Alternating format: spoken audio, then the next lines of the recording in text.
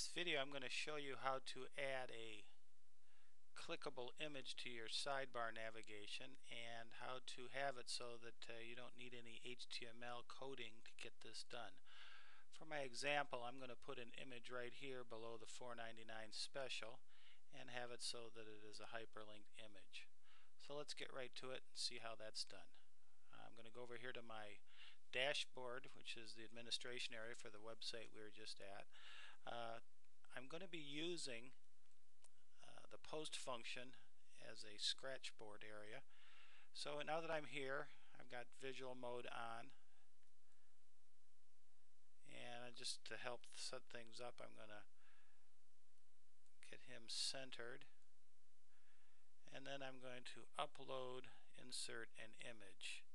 I browse for my image, and there it is right there. I want thesis gallery ping, and we click the upload button, and there it's uploaded it.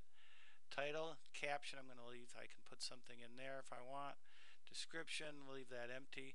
Link URL, this is where I'm going to put where I want it to link to.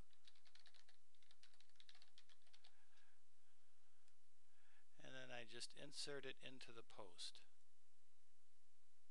And there it is, I'm looking at it into post. Now I click here to go into native HTML mode, and if you'll notice, I've got some HTML code here which I didn't type but was created for me by Wordpress.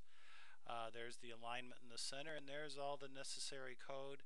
So I just grab this whole thing right here and I copy it to the clipboard.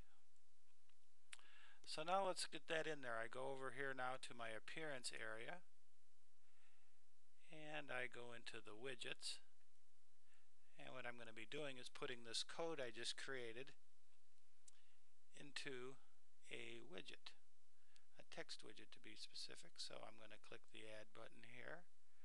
It brings up this. I just now paste this code in that I created, and I just have to place it now. I want it to go after the other one, so position 2, sidebar 1. I save the widget,